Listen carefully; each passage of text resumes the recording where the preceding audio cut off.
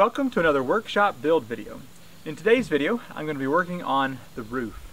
Now I'm going to be installing rakers, or ladders as some people call them, and then getting some blocking done so that the OSB can go up on the roof. So let's get started. I've just pieced together a couple of these little blocks here that I'm going to be able to screw into the end of the truss so that when I go to put my boards up here, I'll have something to hold it while I'm moving around. So let me get this on here. Doesn't have to be too tight, just enough to hold the board while I'm moving around. Not a lot of room between this ladder and the retaining wall over here. Alright, so now I'm going to pull a 10-foot board up here. Let's see, and I've made a mark on it.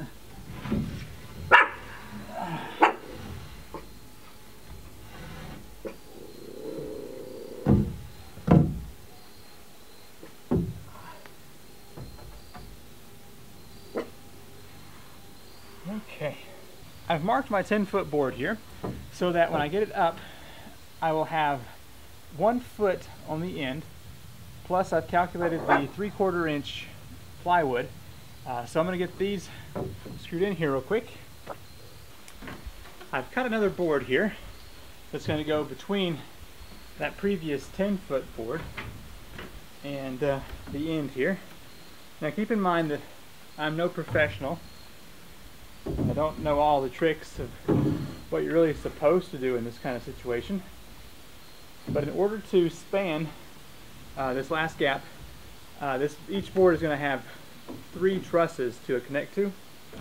So I'm assuming that's going to be strong enough not to cause any twisting or bending. So we'll get that connected here. I finished installing all the boards up here. For some reason I'm thinking that's called a subfascia. But anyway, now it's time to move on to the ladders, which I've never built before. So I've got some 2x4s set out here. And sadly, I forgot to save one of the angles from the trusses. So the extra truss that I built that I didn't need, I have cut off the end here. And I'll just use the rest of that board as blocking. So what I'm going to do is take these 2x4s and cut this angle back out here so that it will match the trusses. And I'm going to cut that on this end, flip it around and cut on the other side, so I'll have the same board basically as the trusses. So let me do that real quick. That should do it.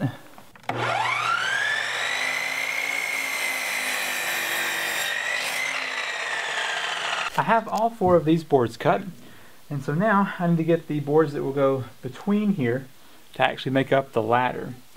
Now because I only have a foot up top, I need to have these boards cut to 9 inches because these 2 boards will make up 3 inches together. So I'm going to measure out these boards and find that elusive pencil. There it is. Mark this at 9. In order to get all of these middle boards onto the ladder sides properly, I'm going to use a speed square and just mark across and then come down 1.5 inches. Let's see, right there, and then mark this one again. When I move down, now I've only got 5 of these per ladder because there's not going to be tons of weight on here, and it's not really going to attach to anything on the other side. So I'm just going to come through here and install these every 2 feet, I believe. So I'm going to come down here from this one about 2 feet.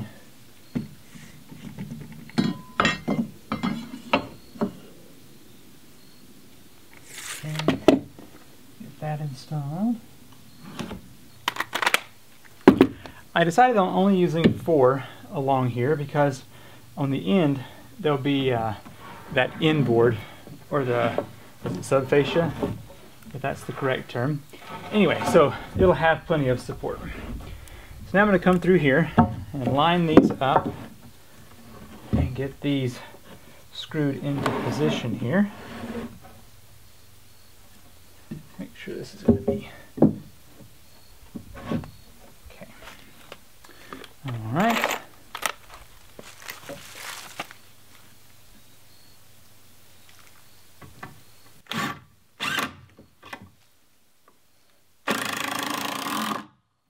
In order for these ladders or rakes to be installed, I'm putting some blocking here on the end of this foot extra that we put on, so that whenever the ladders are up here, they will sit on top of this and I won't have to hold it and try to screw it in the right position. So put those on both sides real quick. Now I've got one more block here that I'm going to be putting over here, if you can see that, that I'm going to use to clamp the ladder up here, because it'll be hard for me to hold both of them while I'm going up and down the ladder. So let me get that screwed in real quick.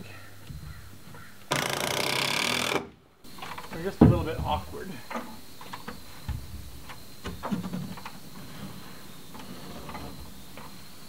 Especially when you're on a 12-foot ladder here.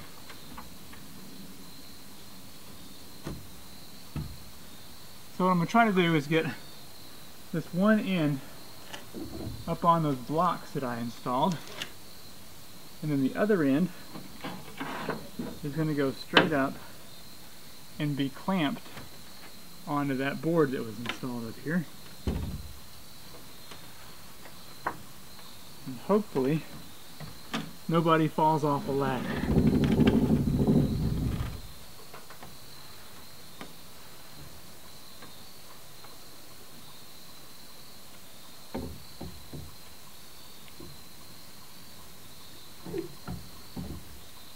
Well, let's see what the best way is to get this up here.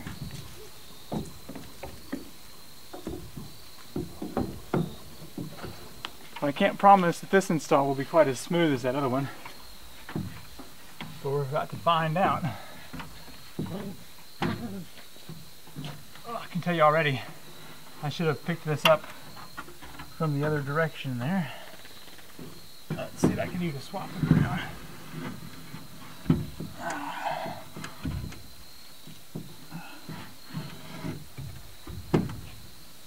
Okay. So, I was kind of hoping to match these up short end to short end. So let me see about flipping this one. Whoops. Alright, ready to go. Okay, now we're in the right position.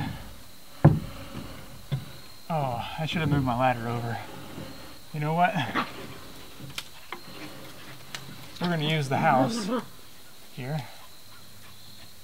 Oh, you know what? I think I'm just going to reset this whole thing.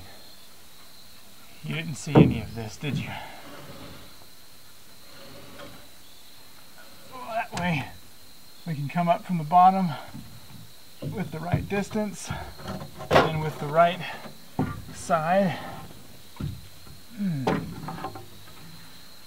everything will be much better.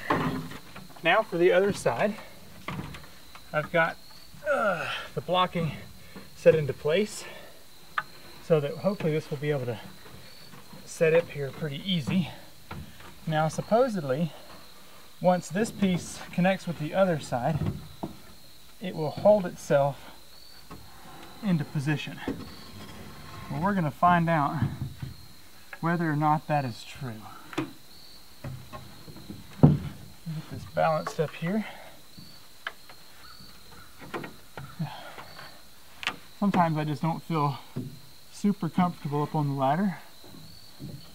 I fear that I've got it too far. It should be connecting right around there, but I've still got about, gosh, inch and a half maybe. So let me pull this back down and kind of regroup for what's happening here. I moved the block and the clamp up higher, and that has made a big difference. It's exactly where it needs to be. So now I've come back with this other one and cut off 3/4 of an inch. So now it's time to climb back up and see how well this fits. Third time's a charm. It's 6 o'clock, so my light's about to go away. I'd like this one to be put up before I go inside. It'd be nice.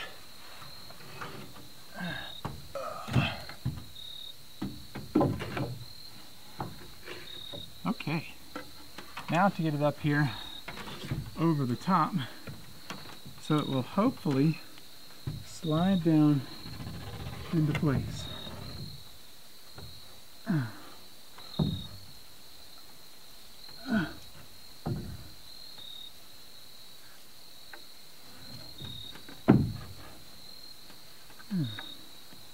Uh-oh.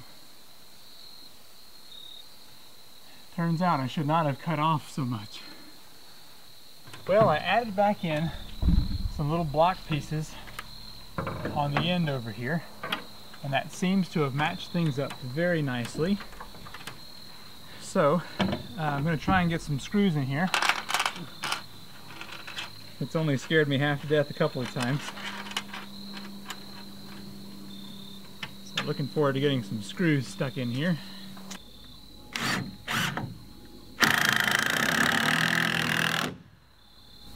Whew. Man, got that.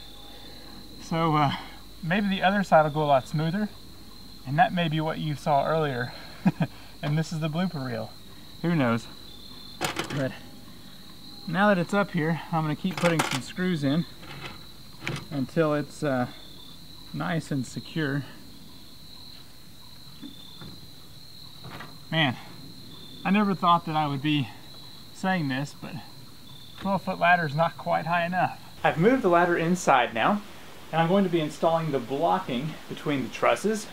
That's so the OSB can have a block on every corner, every edge for support. So let me measure out between this first one here and we'll get started. Maybe just a touch hard for you to see here, but a sheet of OSB is 4 foot wide.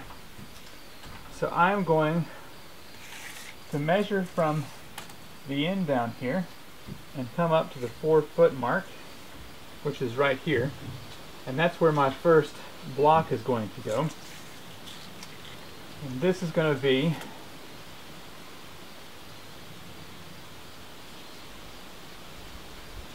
21.5 inches.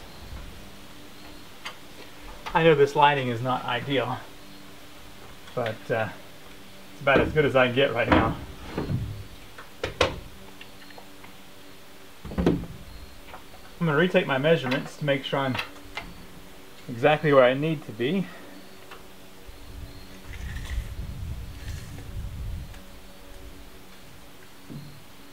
Mark out 4 foot on the top up here.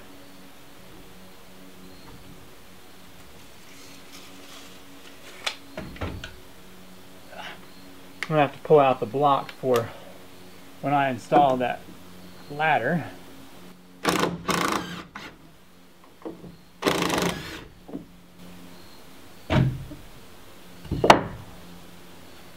Okay.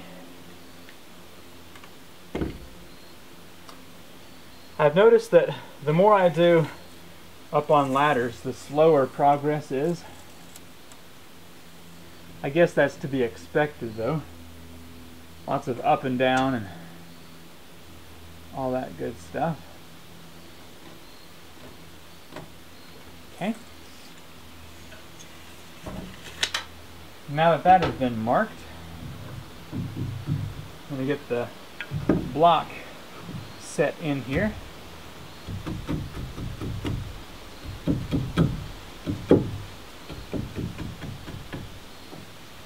I was just talking to my neighbor, and he said that if you have 16-inch on center trusses, you don't have to block.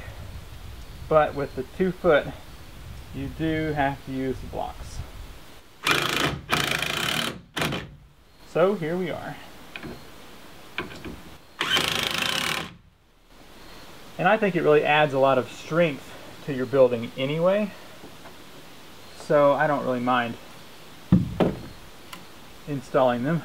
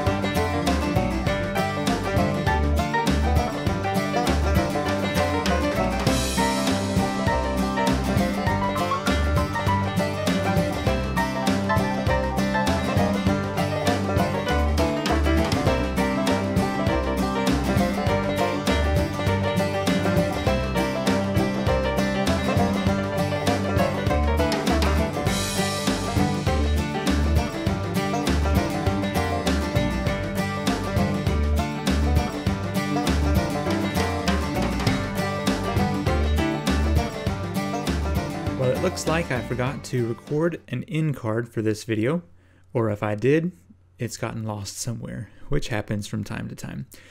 Man, what a mess trying to get that first raker or ladder installed there. They're heavy and on top of a 12-foot ladder. Now, the thing that made the biggest difference was moving that blocking up so that I could clamp at a higher spot. If I had done that initially, the boards would have matched up well and things would have been so much easier. But live and learn, I suppose. Now, coming up in the next part, we're going to be working more on the roof. My dad is going to come up and help. Now, I think I also got some aerial footage of installing the backside ladders, and it went much smoother. So that's probably a better reference if you're building this on your own. So definitely use that as a guide, and the content in this video should be used as a mistake and a learning experience. Anyway, thank you so much for watching. If you would take a moment to hit that thumbs up button, it sure does help the ranking of this video. And also, if you have not subscribed yet, please go ahead and do that now, because there's always something new coming up on the channel. I guess that's it. Here's a little clip that we're watching about my neighbors. I think it's a family of Mexicans that decided to burn leaves in a no-burn time. And the fire department came, and I'm pretty sure they got fined because I heard on the news that they were skipping the warnings and going straight to fines because it's not rained in, gosh, 25 days, I believe. So it's very dry. Okay, thanks for watching, and I will see you in the next video. Bye.